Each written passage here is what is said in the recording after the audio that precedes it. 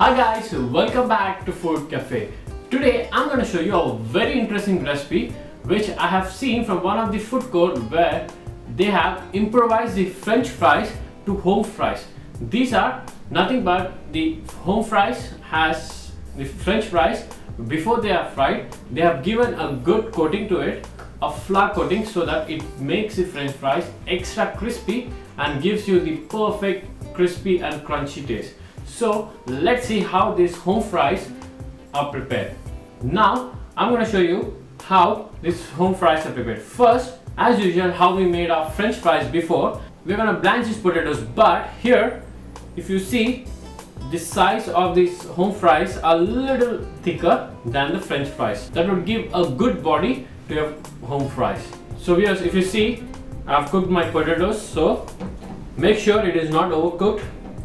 Drain the potatoes completely so that the excess water is gone, and I'm going to take it on a plate. If you have a bigger strainer, just leave these potatoes into it and leave it for a while so that the excess water would be drained and dried off. Now leave these potatoes for a while outside and let's see how these home fries are being coated with the flour. So for that I have 1 cup of flour. That would be enough for the potatoes we use today, and add a little bit of salt to it and little bit of pepper. Once you add this, I'm using olive oil. You can also use the regular vegetable oil, it will not be a problem.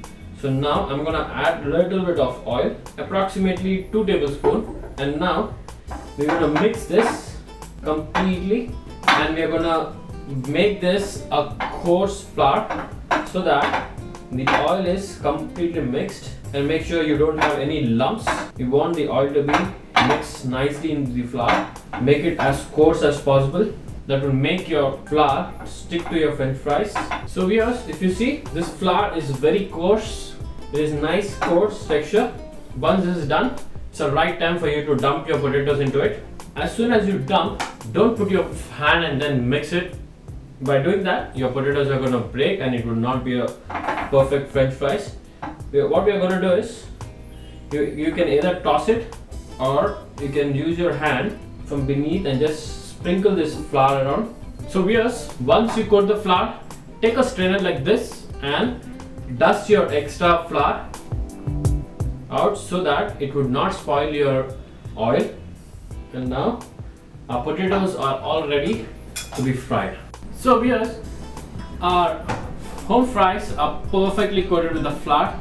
Now it's time to drop your home fries into the oil. While frying this, be very careful with the oil so that it doesn't spill on you. So viewers, our yummy home fries is all ready. If you see, it has this perfect light golden brown color.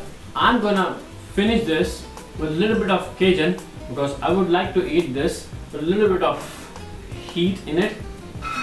But if you would not like the Cajun, or if you're not getting the Cajun, you can always add a little salt and pepper and have it as a snack. Now I'm going to sprinkle a little bit of Cajun spice to it and give it a nice toss.